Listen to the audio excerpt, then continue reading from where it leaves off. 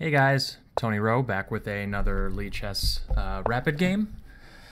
I'm going to start off with the English against Jeez, what are these names? I'm not even giving.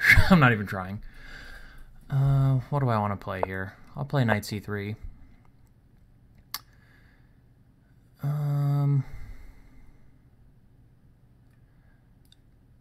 The Marin move is this move, but I really don't feel like playing that. I'm just gonna play d4, presumably d6, and I'll play knight f3, and we've transposed back to a normal Fianchetto King's Indian defense.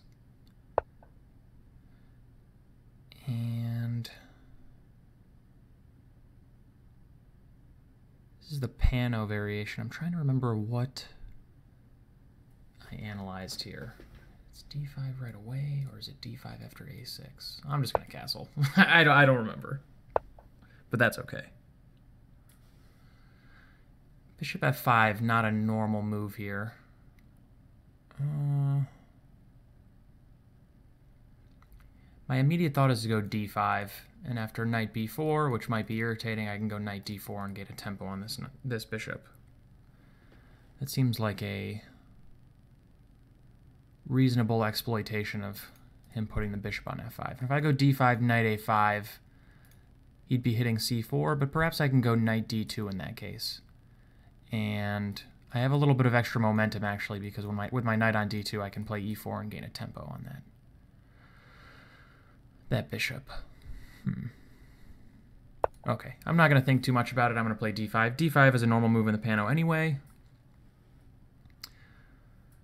Normally, in this position, black usually tries to go a6, rook b8, and b5, which is a relatively natural exploitation of g3 and bishop g2. I think one of the main downsides of fianchettoing your light-squared bishop is that the c4 pawn is a little bit loose, compared to if white had played e4 and, bishop e2, and kept it where it defended the c4 pawn.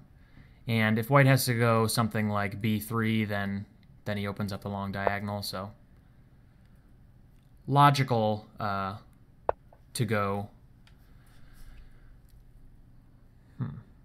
Now I could go b3 here, I guess. I mean, there is a lot of rationale to putting my knight on d4 as well. The only trick is that b3 knight e4 might win instantly.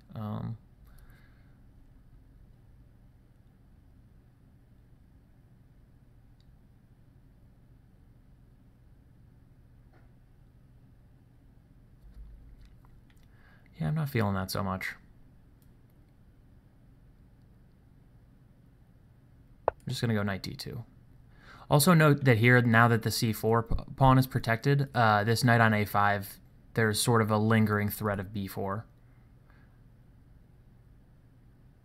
I'm actually not sure, again, moving the b pawn is a threat because knight e4, but yeah, probably still is. Something like b4, knight e4. I could even take one time, like knight takes e4, bishop takes e4.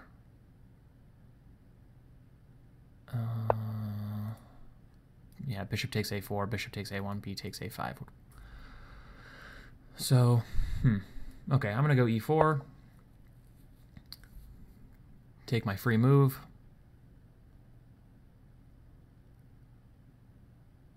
He could go bishop g4. I might even just let him have the tempo and go queen c2 in that case. Or do I just go f3? f3, bishop d7.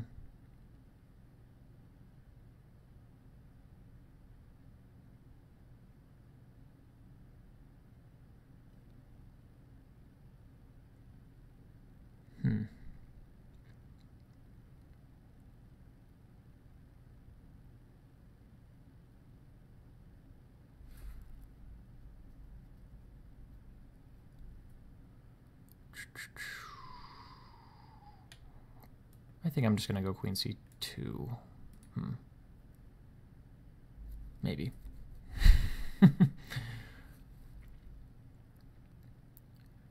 I'm also thinking about f3, bishop d7, b4, knight b7, knight b7.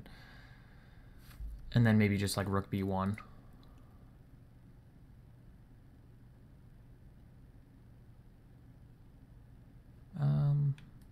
You know what? Let's do that. The only reason I mean, the gain of time is relevant. I mean, after queen c2, black would have a move. Okay, he's going all the way back.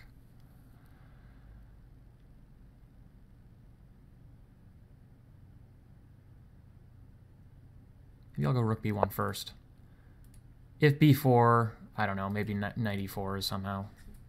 It doesn't much matter. I'm going to go b4, and I want to play rook b1 first because something like b4, knight...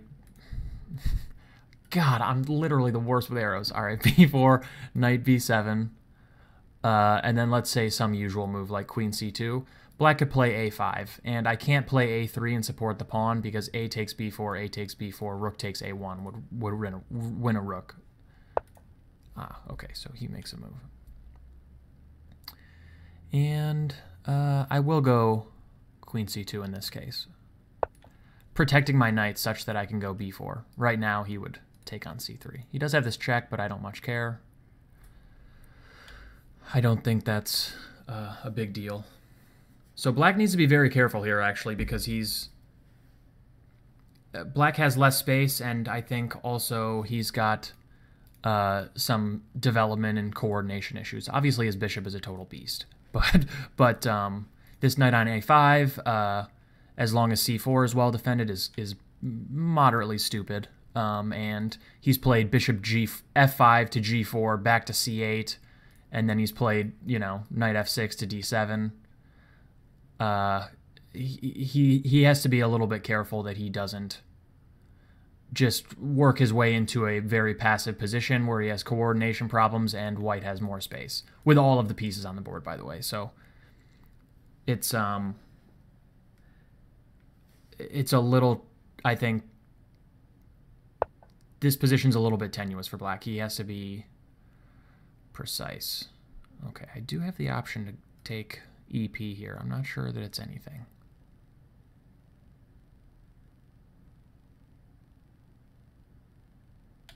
I could also just go a3, which would be a very usual way to play. So if b takes c6, knight takes c6.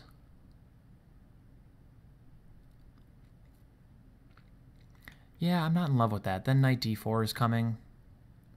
I kind of like just leaving this knight on a5 to suffer and keeping my d-pawn, stopping knight back to c6 and all that. So I'm probably not taking en passant. What am I doing instead? a3 seems really normal, really usual, just getting ready for b4. I think I'm gonna play that. I'm trying to be a little bit more conscious with my time here. I say that every game. It doesn't help at all, actually. But saying it makes me feel a little bit better about myself. I'll be interested to see what the database recommendation is against bishop f5. d5, knight a5, knight d2 seems very natural to me, but maybe there's something a little bit more forceful or accurate. We shall see. One thing to note is that after d5, knight a5, knight d2, I think c5 was possible right away, stopping the piece trapping options and also grabbing that bit in the center. I think b6 might, you know, b6, obviously black gets ready for knight b7, but I think if black is playing c5 anyway to stop the b4 threat, then maybe b6 is going to turn out to be a wasted move, and maybe a dangerous move even, you never know. In a lot of these King's Indian positions where black goes knight a5, it's very thematic for him to go rook b8, a6, and then b5, and if black ends up going a6, rook b8, and then b5, he's essentially lost the tempo by playing b6 and then b5. But we'll see. I'm not saying I played like a champion either, so...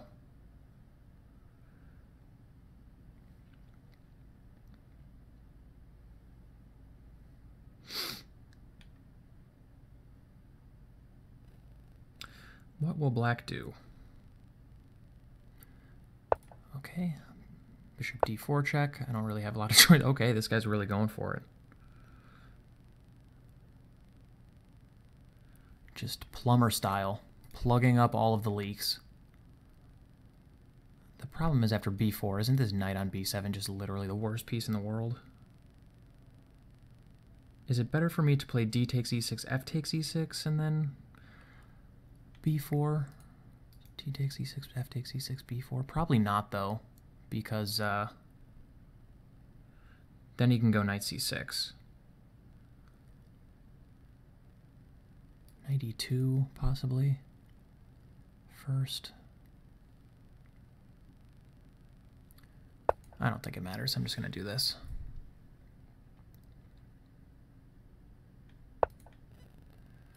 He doesn't take. I'm not surprised. I'm going to play knight b3. Not necessarily because I want to take this, just because I need to get my dark squared bishop to a useful square, and, you know, maybe at some point down the road the pressure on the c5 pawn is relevant. It might be the case that I want to take here at some point and play knight d1 to f2 to d3. That would be a very usual plan. That's something worth thinking about. Black does have to solve the problem of this knight here, and this knight, and this bishop. Or this bishop and this knight.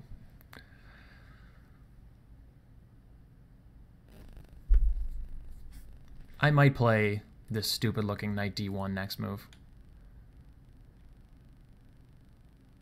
Preparing to essentially go knight takes d4, knight f2 on the next moves. Just not taking on d4 right away. I don't know if it's actually necessary for me to do that, but I'm doing it. Okay, he goes f5. Taking really is not a threat. I'm not worried about that at all.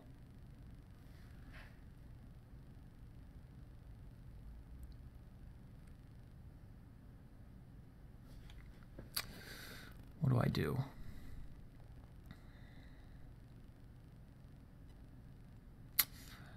That is annoying in that I would like to take on e4 with the knight, presumably. I'm not even sure that's really the case.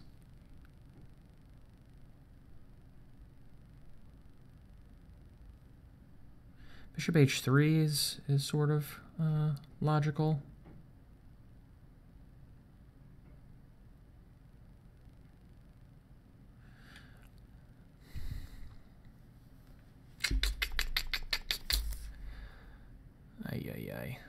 E takes f5 is interesting.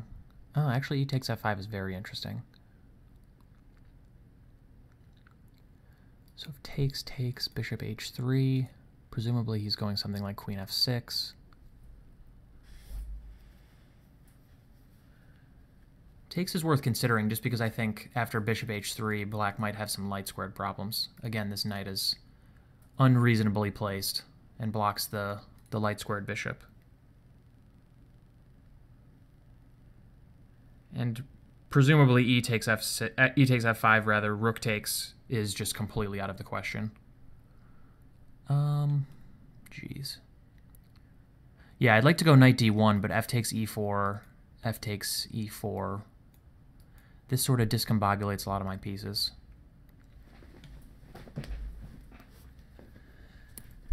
At some point, black is also probably going to play a5, I'm guessing, and force me to kind of make a decision whether or not I want to go b5 or take or whatever. Could go bishop h6 first. I don't necessarily see the value in that right away, though. I'm going to take. Happy National Puppy Day, by the way, for all of you dog people out there, especially if you got a young pup. I have a young pup, but I don't have him yet. He's in training. So I get pictures sometimes from the trainer, but that's about it. So National Puppy Day is kind of sad. But I got new pictures of my cute puppy today, so I'm pretty excited about that. His name's Morty. He's a golden doodle.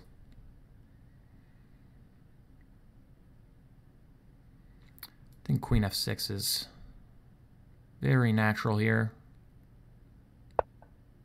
Yeah.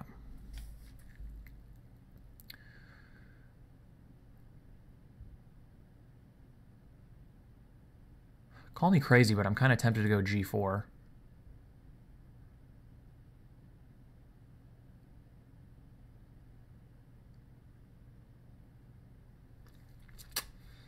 Maybe that is crazy, but I kind of... maybe my idea is to undermine the f5 pawn's control of the e4 square. So if I go g4, f4, knight e4, this knight is just going to be a beast. But maybe if g4, you can take on c3. And then I'll be kind of sad that I played g4.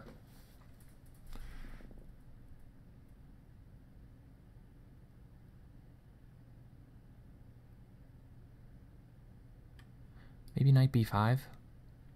Knight c7 to e6 is kind of irritating.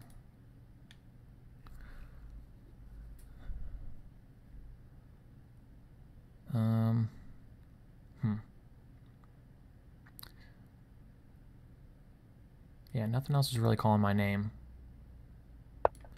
This seems irritating though, no? What does he do about that? And the funny thing is like he would really like to move this, like he would really like this bishop to be able to guard the e6 square, but this knight just has no reasonable squares. Can't move here, can't move here, can't move here. He can't really play e4. I would just take it. Yeah. Yeah, it would be nice for me to be able to play this way. If rook f7, then maybe I can go bishop g5, or I can go knight g5. And with the pawn on f5, this knight doesn't have a great future. e2 is not a particularly impressive square. So maybe, I mean, e6 is really about as good as this knight could literally ever hope for anyway, and so we'll try that. That's a good move.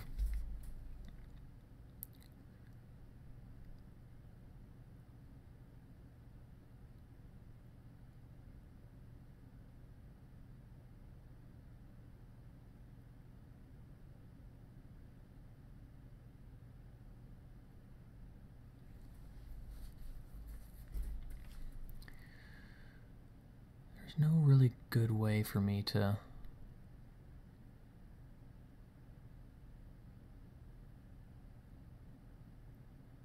win the e4 square or anything.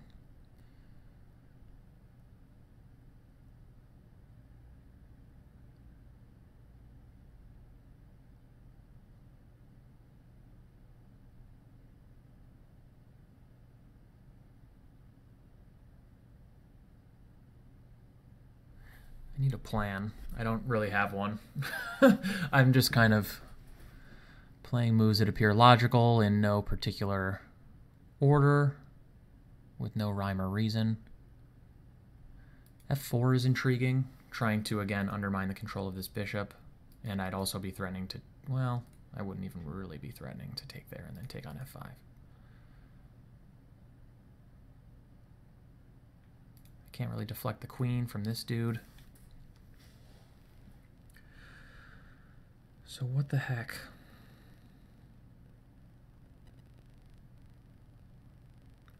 I mean, f4, e takes f4.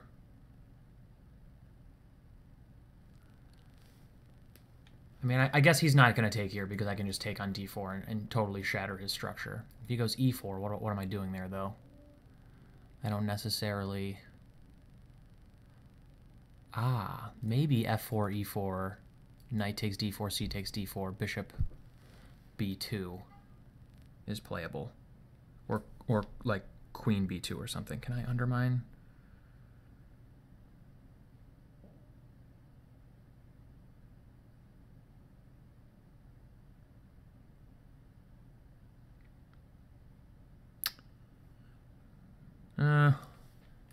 If f4, e4, knight 3 takes d4, c takes d4, bishop b2, d3. That's a mess. A terrifying mess, in fact. Somehow g4 is calling my name. I really feel like I just need to kind of break up, break up his control of these things, and the e4 square would be super relevant. It's also kind of nice that his king is on the g file. I'm just going to play this. What the heck? Let's do it. And I'm going to pre-move bishop takes g4. So that's my idea, of course.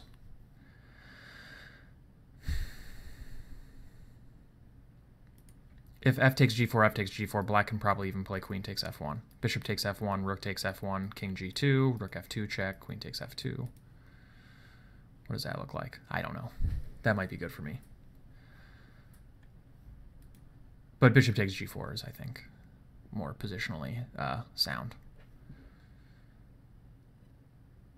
And maybe I feel a little bit dumb now that I played knight b5, because if he takes and I take back with the bishop, I would have been very happy to play this move, which now is not possible. On f4, I can actually play g5, which is interesting. Very interesting, because if f4, g5, it looks like the queen could just take it because my bishop no longer guards this pawn because his pawn is on f4. But I can play knight takes d4, and no matter which way he captures, let's say c takes d4, I can play rook g1 and pin his queen to his king. And f4, g5, I then reopen up control of this e6 square, and maybe I can go knight c7 to e6. And if he takes with the knight, then I can either take with the pawn, and it's protected by the bishop, or I can just take with the bishop check and have a sweet bishop on e6.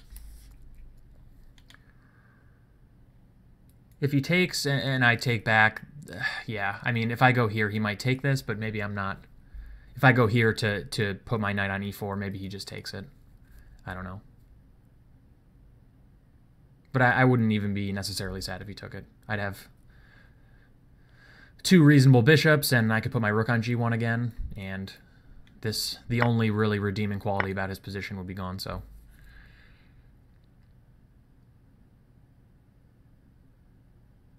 e4 as a sacrifice is like kind of tempting in a lot of these positions for black, just to go knight e5. The knight on e5 is a very strong piece, and the e5 outpost in general is useful. Maybe black should try to arrange h5 somehow, like queen h4 or some nonsense to just budge my bishop from this good square. It's a good defensive square. It's an active diagonal. Maybe this is reasonable, but maybe I can just go knight c7 in that case.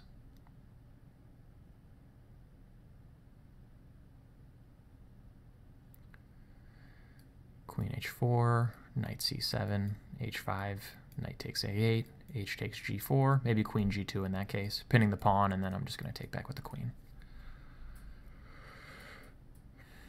I can't do that, actually. I can't take back with the queen. Queen takes g4, f takes g4. Ba-da-ba, hangs a rook.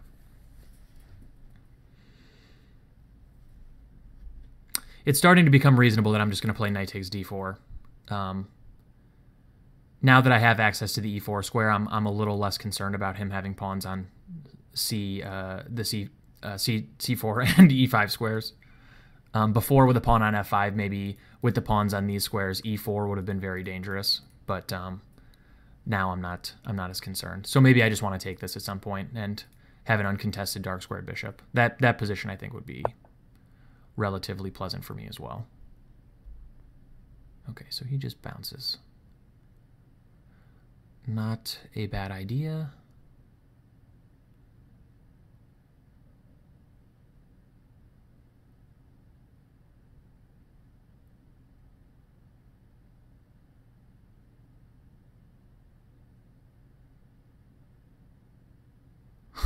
Funny idea.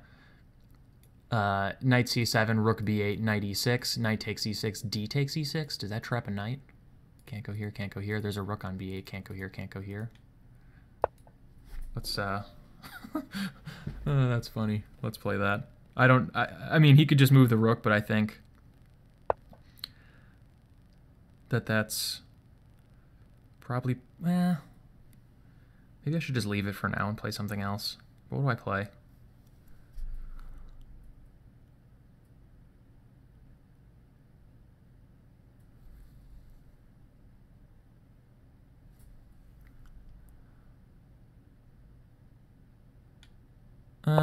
Let's go knight e6. I don't have a lot of time. Okay, he saw it. Damn.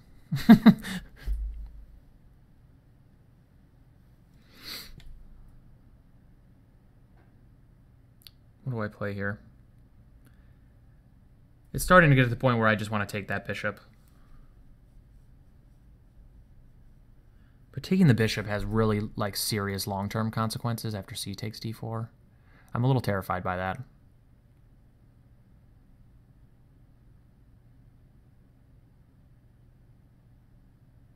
Can I just play knight d2 to e4? Do I lose somehow?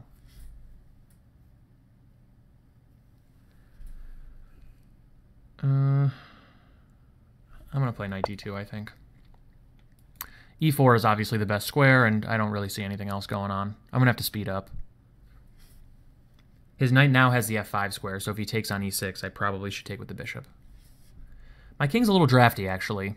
Maybe I should have taken the... Yeah, it's just like decisions like these absolutely kill me in chess. Like, if I take this bishop, he has this strong pass c pawn that I'm going to have to babysit for the rest of the game. And endings, a lot of endings become very scary with him having this d pawn ready to sort of go, so... But if I don't take it, then there's constantly like problems with the g1 square. Like I can't put a rook here, and now that his rook is on g8. Maybe knight c7 wasn't that good. I saw this cute idea, and I mean, optically this knight is quite good here, but I have some small problems with the g1 square now. Like my coordination is really bad. Queen g6. Oh, I'm threatening his rook, so he has to move it. Probably rook g7. Then I'll go knight e4. Maybe I'm like just in time. So like rook g7. Maybe rook g7, knight e4.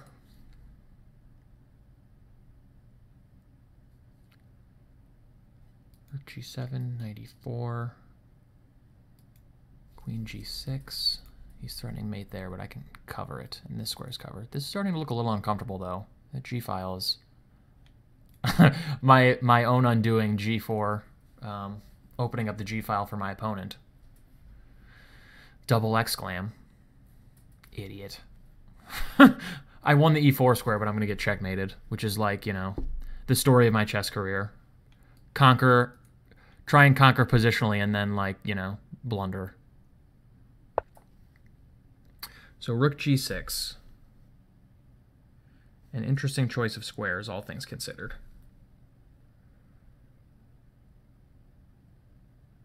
So knight e4, queen h4. Oh, knight e4 I lose immediately. God, I'm glad I didn't play that. Knight e4, queen takes f3, rook takes f3, rook g1 mate. Wow, this is much more serious than I thought. Oh no. Maybe bishop b2, but my bishop is just like, should not be on this square. Ay, ay, ay. What can I play instead?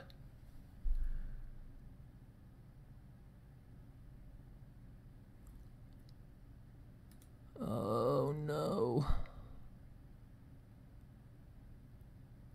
Bishop f5, bishop g4. Queen f5. I'm going to play queen f5.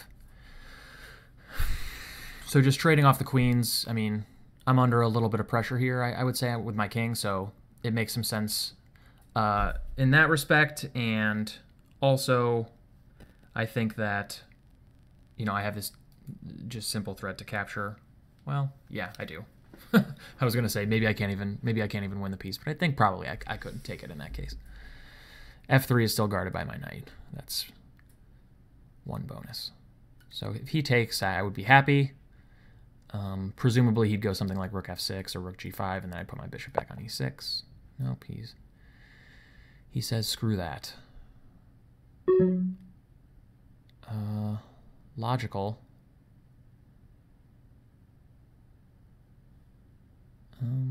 Okay, don't have much of a choice. Gotta guard g1.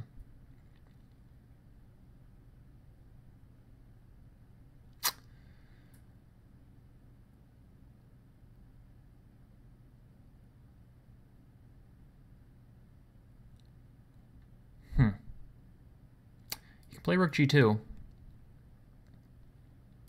Bishop d4. Rook takes d2, threatening mate. I'd have to go bishop f2. That doesn't look super comfortable for me, to be honest. But you know what? Maybe rook g2, bishop takes g4, rook takes d2, rook g1. That's actually quite good for me, I think. Stopping the mate threat. He's got a rook on d2, remember, so he's threatening queen g2 mate. So maybe this is actually okay now. Ah, okay. Well, I'm going to take here in that case. Ah, I did just give him the e5 square.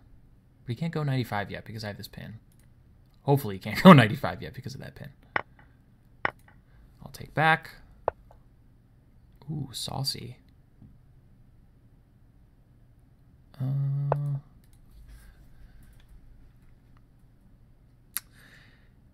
I'm hoping he can't take twice because of this pin. And if he can't, then, yeah, I mean, c6 is a pretty legit threat here. He can go knight b6, but I'll be very happy to have that pawn on c6 for the rest of the game. Ay, ay, ay. So probably as soon as I can, I want to play rook g1 and just sort of eliminate the idea of rook g2. I guess I can always meet rook g2 with rook g1, though, so that's good. We're both sort of getting in time trouble. And I'm already not sort of in time trouble. I am in time trouble. He's sort of getting into time trouble here, too. I don't think he had enough time to think through the consequences of b5 if he wanted to play it. He played that move very quickly. And maybe it's not the best move if c5 is good. Okay, I'll go here. Now if he takes, I'll play bishop takes d7, I think, and then boop his rook on b8.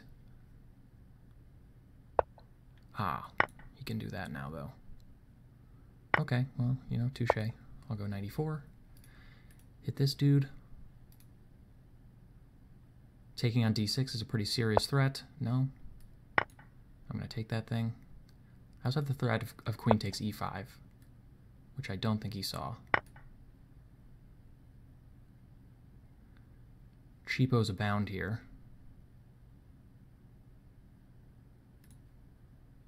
Little CTR fork trick here. Ooh, and I get to trade queens. So he's probably just totally losing now. I'm going to guess. Yeah, I'm just going to... Okay, that just loses everything. Wow. Really lucky.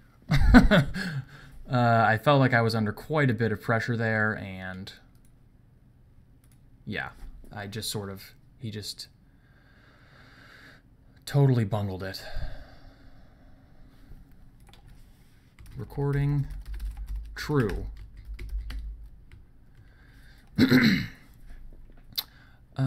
Okay, so let's take a look. Standard Fianchetto. Yeah, like I said, I normally, when I play the English, I don't really want to go into a normal King's Indian, but, you know, to keep my channel from becoming a, you know, English flank openings only, like, style lame fest, I'll play, you know, sort of, I try to play some mainline openings every now and then because, you know. So the usual way that I would probably play is e4, and after d6, I would play knight e2, c5, castles, knight c6, d3. This is sort of a... This is the Botvinnik system, this setup with c4, d3, e4 with the bishop on g2, knights on c3 and e2. And it's... Yeah, I mean, it's an interesting system. I don't think objectively white should have an advantage, but it's a system I played a lot. It's an easy system to play. I think the main line goes a6, h3. White wants to go bishop e3, but bishop e3 immediately, knight g4 would be kind of annoying. Rook b8. So black is preparing to start chipping away at white's queen side with b5 and open up the rook against b2, start introducing some pawn tension against c4. White normally stops that with a4, and I think either bishop d7, like the computer likes, but I think knight e8 is more popular. Let's take a look. Yeah, knight e8.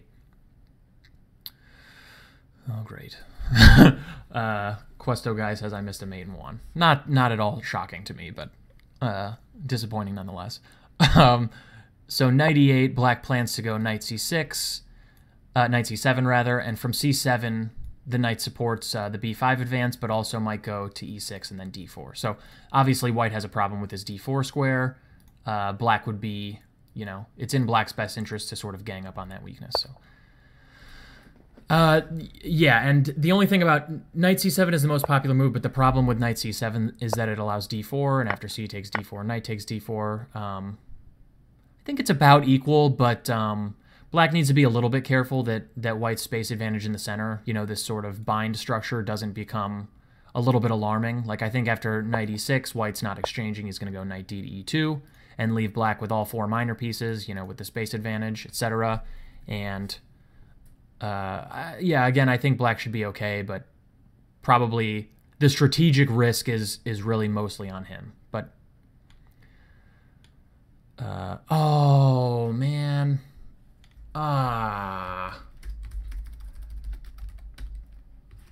yeah, I did miss a mate. I know exactly what they're talking about. That moment when I was so happy to exchange queens with queen e5 takes g7, I had a pin here, and my whole idea was that after queen takes e5, I could play knight to f7 check with this king here and then take back, except that in the position he played like rook somewhere to f8, I could have just played knight to f7 mate, because the only way he could take it is his queen and it's pinned to his king. I'll show you in a second when we get there. Okay, so yeah, this would be sort of the typical way this Botvinnik setup goes. This was recommended by Marin in his GM Repertoire 1c4 series. It's an interesting line. I'm trying to get away from it, though. I don't necessarily enjoy it all that much. I like it quite a bit more when black has already committed the pawn to e5. So there's a similar system after 1e5 that goes like this. And here I like to erect the Botvinnik setup. And after like d6, knight g to e2, knight g e7, f5 is also a move here I think is pretty good. Knight g d7 is the most popular. Castles, castles.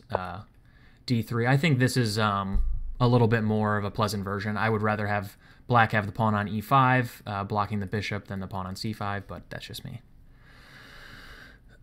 So I've been trying to find like another anti-King's Indian here for a long time, and I've really struggled to find almost anything. Like if you look at the main moves, like there's knight f3, d4, and e4, which is the move that I mentioned, and d4 and knight f3 are going to lead to sort of mainline Fianchetto positions, so... I think Costin in the Dynamic English a long time ago recommended this line, bishop g5, but I don't totally get this, actually. I mean, h6, white pretty much has to go back to d2, and then c5 would, you know, most likely bring us to something like if white plays e4, it would just be a worse version, I think, of the positions we've already seen, and yeah, after knight f3, I don't think white's position has a lot of teeth. And white scored okay, but...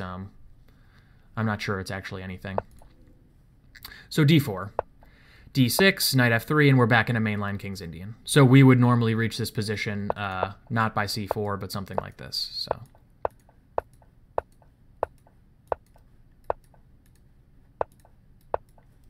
etc.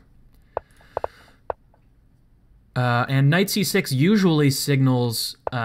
Not the main move, by the way. Well, I guess it is the main move nowadays. It used to not be the main move. So the normal main line would be knight b to d7, and after castles, e5, e4, c6, I think, is the main move. We'll wait for the Opening Explorer to update. Just to verify. E takes d4 is popular too, but I think c6 is the main move, getting ready to sort of bring the queen out to some square. h3, again, white wants to play bishop e2, or bishop e3 rather, and then, yeah, now queen b6.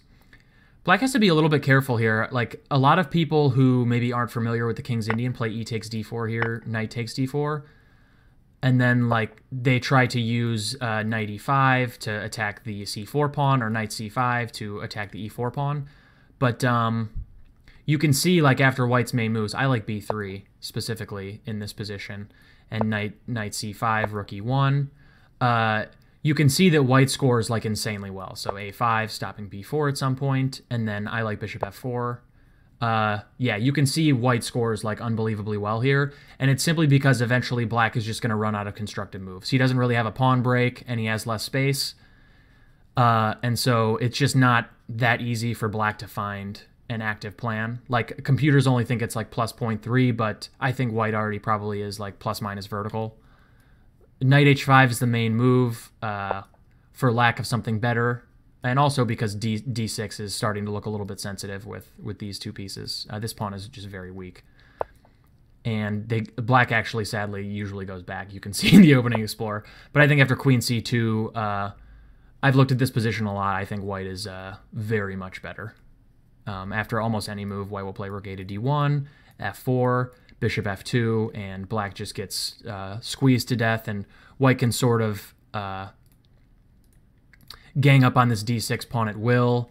Black has to be a little bit worried about e5 tactics, deflecting this pawn away from the protection of this knight, etc. It's really bad, actually. But after knight b to d7, castles e5, e4, c6, h3, queen b6, this is the main line. And one interesting idea I just want to show really quick is c5, deflecting the c pawn away from this e pawn. So after d takes c5, white plays d takes e5, knight e8. And this was a very hot theoretical position in, I think, like the 90s and the early 2000s. White tends to score pretty well here, but I think the theoretical evaluation of this is that it's okay for black. Yeah, I haven't looked at it in a long time, though. I think Catronius covers this in his GM repertoire King's Indian defense books, but I'm not sure. So yeah, after knight c6, the main move is a6, and like I said, black is going for rook b8 and b5 with counterplay on the queen side. And there are a lot of lines here. h3, I think, is the most popular move. d5 is sort of one of the most principled moves, but there's also b3. I won't go into the theory here. Probably at some point I'll have a game that I reach as black or white from that position, so I'll let that go for now. So after bishop f5, yeah, d5 was calling out to me as probably the main challenge, but I think probably other moves are interesting here. I thought about rook e1 as well, but I assumed black would go knight e4, and then, you know, my aspirations for e4 sort of shut down for the moment. So I didn't like that much. And other than that, I mean, what else am I going to do? Knight h4 is interesting. But I mean, black could almost claim that after knight h4, bishop d7, that he's played bishop d7 and forced white's knight to this crappy square. So it's almost like the insertion of donating white knight h4 for free seems like kind of a detriment, actually. I'm not sure I'm into that, despite what Stockfish says. Yeah, knight e1 is a move as well that probably, if I thought of it at the time, I thought of this knight move, but I didn't think of knight e1. If I thought of this at the time, I probably would have played it. I like this move. Controlling the e4 square and getting ready for e4, opening up the bishop, and I think on d3 this knight will be well placed anyway. Sorry, just being polite. And then I wouldn't be surprised if black went queen d7 to meet e4 with bishop h3. So like knight a5 is the main move, but probably I would expect my opponent to play queen d7. It's a little bit more natural. And then bishop h3. And yeah, I mean, I like white a little bit. This seems relevant. Probably a small advantage, but d5, okay. And after knight a5, a big question for me is whether or not I want to go knight d4, or if I can go knight d4, or if I need to go knight d2. So knight d4 is the move I'd like to play, but I was worried about this. I didn't necessarily see anything concrete here. I guess I can win the pawn back with queen d3. How good is this for white? Probably pretty good, actually. Just expanding in the center seems hard to stop, even if I have to go like queen c2 first. Yeah, I like white a little bit here. I like the knight on d4. If he goes bishop d7, then I'm happy to go b3, and I think white's probably a little bit better. But c5, b takes, knight takes. Probably white's still a little bit better.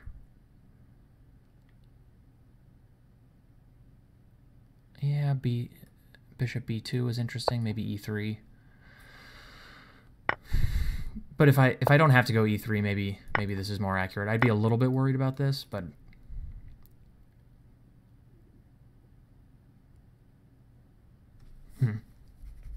a funny tactic, if you guys have never seen it, would be something like queen c7, and knight d5 is probably quite good there because if knight d5, black can't take. But I just thought of this tactic while I was analyzing for a second, so I thought I would show it. Something like this. Does it work here? It might not actually work here. Rook c1. What happens if black goes knight g4? Can I take this? Yeah, that's okay. That's what I wanted to do. So white can take on g7. So if something like queen c7, rook c1, and now if black tries to discover some kind of an attack on the queen, white can take on g7, king takes g7, and then a knight discovery wins back the queen, which is kind of funny. And white will be up a piece with an attack on this rook. There's a similar version if the bishop is on e6 that's quite humorous as well. So if, for instance, rook c1, bishop e6, rook fd1, these are just made-up moves. And now if black tries to get cute with knight d5, the point being that queen takes d5 is impossible because the bishop is now on this square. And if the queen moves, black will just take a bunch of times on c3 and exchange a bunch of pieces. But again, there's queen takes g7, king takes g7, knight takes d5 check this time, and then knight takes c7, and it's a total blowout. So that's just kind of adorable. I just wanted to show that. But I went knight d2, which also seems reasonable. I'm just getting ready for e4, and long term, I think white's plan is to go sort of b4, c5, etc., with play on the queen side, and the knight might be powerful coming to c4 after I've played c5, or after b4, knight b3, it helps get the c5 advance in. So I thought this was reasonable. And yeah, b6 novelty, I don't think this move is very good. It's a very natural move. I don't blame my opponent for playing it. Of course, he's getting ready to meet b4 with knight b7. But right now, b4 might be a threat, so trapping this wayward knight here. But I think if you want to stop b4, then c5 is a more logical way to do it.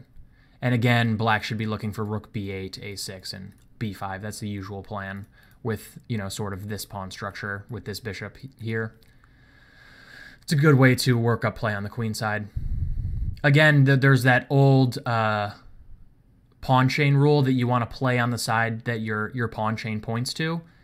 And so if that's not clear, black's pawn chain points in this direction. And a lot of times, so that signals that black probably wants to play on the queen side. It's just kind of a good rule of thumb. And usually, when you want to play on the side of your board that your pawn chain points to, it's important to figure out a way to introduce tension at the furthest point in the pawn chain. And what I mean by that is you'd go to the front of the pawn chain, you'd see that there are these pawns here, and you'd know that to play on the queen side and to gain more space on the queen side, that perhaps you need to work for this break specifically. And for instance, for white, on the other hand, my pawn chain points, in this direction, and the furthest place in the pawn chain that I could introduce pawn tension and play would be e5. So it's typical that white would want to play e4 and then e5. So that's kind of why I'm going knight d2. I'd like to go e4 and work my way up towards e5. And if you've never heard of that rule before, you'll start seeing it pop up literally everywhere if you pay attention. For instance, in the Mar del Plata version of the King's Indian defense. I'm sorry, I'm getting way off track here, but I think it's something that I brought up, and it's something that maybe some of my newer viewers, if I have some, might not be familiar with. So this is the Mar del Plata version of the King's Indian defense. Just sort of disregard these moves. Just take me at my word here. So already, actually, black's pawn chain points this way. You can find sort of the point at which the pawns lock that's furthest away from the base of black's pawn chain, and know that black should probably play f5 here. And that is indeed the move. And then black closes the position down again and furthers his pawn chain. Now it goes all the way here. And now if you look at these sort of two furthermost advanced pawns, probably now you know that the best way to organize black's play on the king side is to go g5, g4. And usually black takes it even further and goes g5, g4, and then g3. So, and similarly, white has this pawn chain that points this way. We know he's going to play c5. And I sort of screwed this up. Let's say bishop d2, knight f6, f3, f4. This is the main line. The other way is fine too, but this is the usual way that we get there. And then normally white actually plays c5 right away. And black plays g5, so getting ready for g4, and so forth. So that's a good example. There are tons of other examples, though, like modern Benoni, for instance.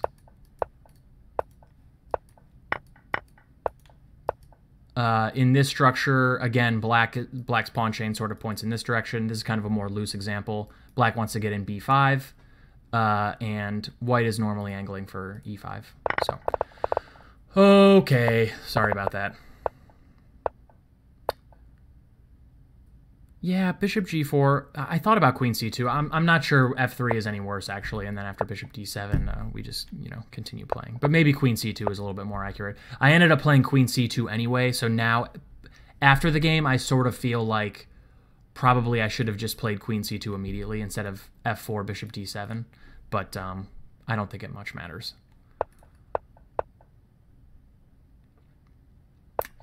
Rook b1. So I do have other moves here. I thought about b4 immediately, of course, and after knight b7, like rook b1, I think is fine.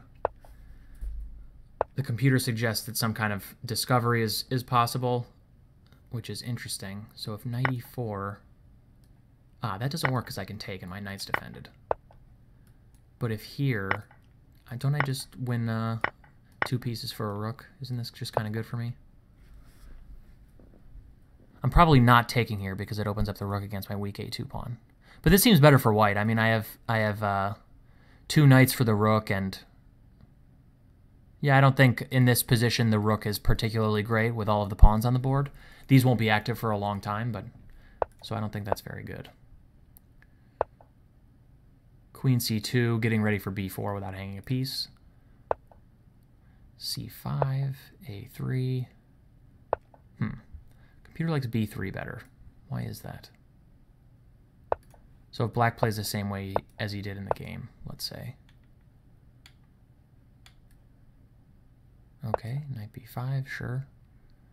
Let's say knight b7 guarding d6. This knight has to go back to b7 anyway. Yeah, I don't totally understand why this is any better than what I played in the game, but maybe we'll see.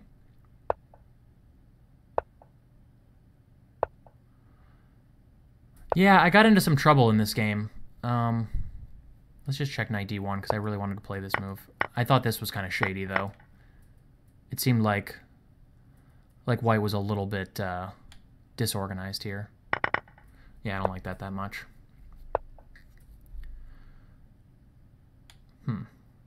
G takes f5 is probably not the only move, though. I wonder about knight b5. Maybe I should connect my rooks here, though. Like maybe bishop f7, rook f7 right away. And now knight b5. A lot of these things, I mean most moves I guess will just be good for white.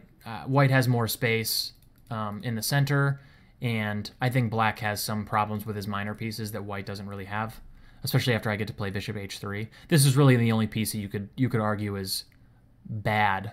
Maybe this knight on b3 isn't great since I'm reluctant to play knight takes d4, but in general, I mean, I think white is more comfortable here after a lot of things. I can leave the tension on f5 for a long time, but I think I sort of saw directly that bishop h3 seemed good to me, and after queen f6, wow, bishop c3 is a surprising recommendation. And then queen f6, why is that? That makes me think that I missed something involving this bishop or, some kind of knight tech. No human player would probably ever play bishop takes c3. Giving up the bishop for the knight, and this bishop is really very nice, and, black would be very happy if white played knight takes d4, so it's kind of a curious... f4, I looked at this, but I didn't play it. I looked at f4, e4, knight 3 takes d4, c takes d4, bishop b2, d3, and wasn't super excited by this for obvious reasons, but this thing is a monster. This is true.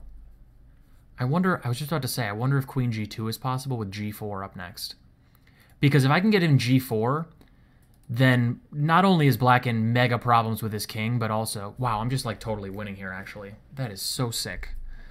Absolutely massive misevaluation of this position. But I didn't see queen g2 this far into the variation. Yeah, g4 just blowing up the g-file with this massive bishop on g2, and also undermining these pawns. I mean, if these pawns start falling, black is totally lost. That would have been nice. Maybe black probably is not playing e4, but do wish I found that. Kind of a miss. Let's get the computer analysis going here, just so that when I'm ready. But G4 wasn't bad, I guess. So after F4, what is black playing? A6? And then F takes E5. Oh, chess is hard. If he takes with the knight, I would be reluctant to play... but then, yeah, he doesn't have an E-pawn. Sure. Yeah, okay, this is really good for white. He has to take with the bishop, but then doesn't knight C7 win a pawn? Yeah, and then I can take a bunch of different ways here before he can take here. Yeah, okay, so F4 is just crushing, actually. I didn't see this move at all. I wanted to play it because I want to uncover an extra attacker on this weak F5 pawn, but I just thought E4 was not clear. That's a shame. Yeah, looks pretty sloppy. Let's see. So F takes G4, bishop G4, king H8, knight E6, rook B8. I think all this was natural. But knight E6, yeah, I think knight E6 was an inaccuracy. This move was not good. Because after rook G8, I have more serious problems than I thought with these squares specifically because of this bishop and the open G file. So what should I have done? Yeah, see, if I have to go knight B5, then okay, I shouldn't have gone knight C7 probably. Yeah, knight D2 like I played in the game, but just earlier, I think this is a good idea, intending to go knight E4. Yeah, that's better. I played knight C7 on the basis that this appeared to be winning a piece, which it does. I mean, this knight is trapped, and if H5, I can just take here, I think, but... yeah, rook G8, I sort of underestimated the strength of this. And I was late on knight D2. Yeah, if knight E4, I discovered here that queen E4 just mates me instantly because takes here. So yeah, sloppy. And so low on time and realizing that the game was slipping a little bit, I went queen F5, just trying to simplify a little bit and eliminate these nasty threats against my king. And he's threatening mate with rook G1. I have to connect my rooks essentially to guard the square. Bishop B2 is really my only move. C takes B4 seems dubious, though, because black really relied on being able to capture both ways. And like now I feel like after these moves that this structure at least seems better for white. The computer seems to think that after knight E5, black is okay. I wonder why that is.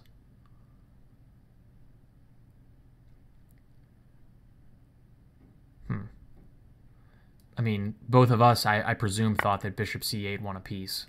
And if here, I go here. Oh, that's cheap. He can just repeat over and over again. And if I move my queen like somewhere like H5, he can take back. That is dirty. Computers just ruining everything. That's funny. I think B5 was just bad, though, because I think my opponent missed that C5 was possible. And after this, I think I can take on C8, and I'm keeping the piece in this case. Yeah, because if rook F6, I have queen C2, I think. No, I don't. I thought I would just... Oh, because rook takes C8 protects it. So here, what's different? Huh. Man, chess is hard. Like, I would have literally never found any of this. Yeah, winning the queen back and then taking back on H3. That is hilarious. Okay. Man.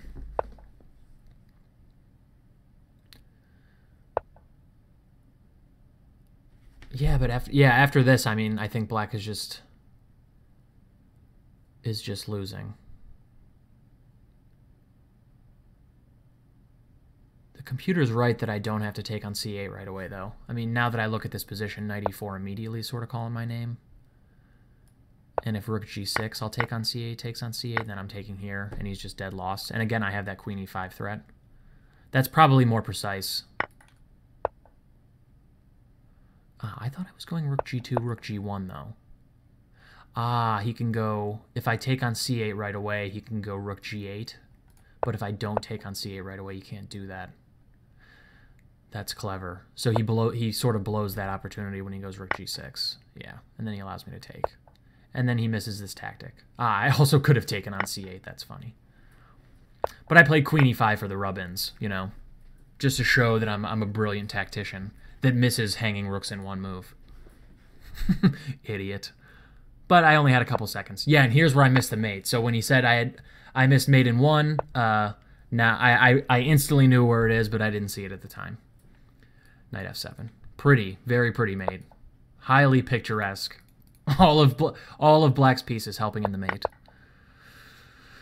That's funny. But yeah, I mean, I'm dead winning after rook takes g7 anyway. So queen takes g7, rook g7. I mean, he's just lost. And then he hangs sort of everything with d2 again. So yeah, very tough game. We sort of threw everything away in time trouble, but an interesting game nonetheless.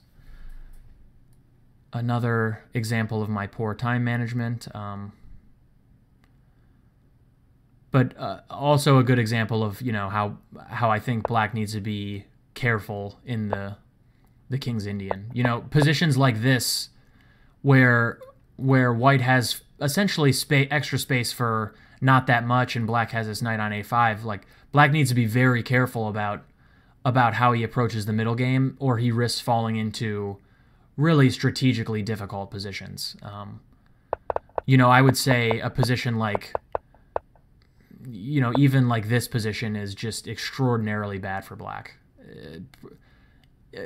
He has the bishop on d4, but other than that, I mean, he has less space, and he's got some problems to solve. I mean, King's Indian players like these positions because the plan is obvious, you know, f5, and slowly try to work up play on the king side, but realistically, I think, you know, especially in this case specifically, Black is trading, you know, in the King's Indian in general, I think Black is trading, giving White a small strategic edge for complexity and winning chances, but yeah, I mean, objectively, Black should be much worse here, so. And again, I think that stems from sort of bishop f5 and then b6. I would say after this, Black had some hard times. So, yeah. Interesting game. I hope you guys liked it. I hope you are getting through the week fine. Hump day. Finish out the week strong. If I don't know if I'll get to a video tomorrow because I have physical therapy, but I have a couple of ideas for some more instructive content that I'm going to be working on. So hopefully I've got two new ideas. One will be a practical ending series on opposite colored bishops. So after my last game that I failed to convert, and you know, that game's really weird because the Lichess computer analysis said I only made like one mistake or like one inaccuracy or something, and that I played really well. But when I looked at it, I thought I played like absolute garbage. Sometimes when I finish these games and I finish the analyses, I go back in ChessBase and I analyze them a little bit deeper with myself. And that game specifically, I thought I played the opening and the early middle game like really excellent. And then I thought I converted and played the late middle game like absolute garbage.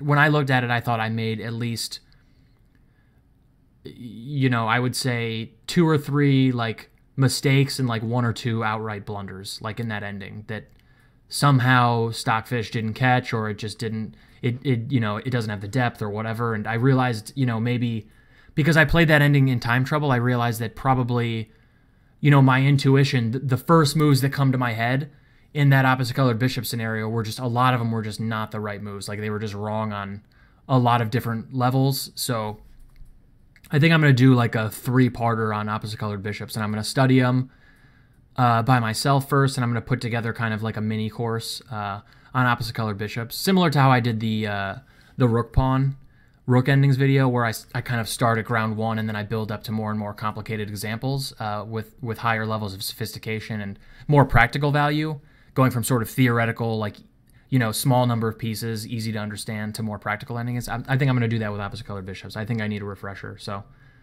I'm going to do that, and I have 1 or 2 correspondence games that I finished that I think would be instructive and in a lot of different ways and would be interesting to review and show, and kind of humble brag also, because they're pretty nice games. You can look forward to that. I also have some opening stuff in the pipeline, but I'm working on that analysis, and that takes a little bit longer. So yeah, I hope you guys liked it. Have a great Thursday if I don't record another video.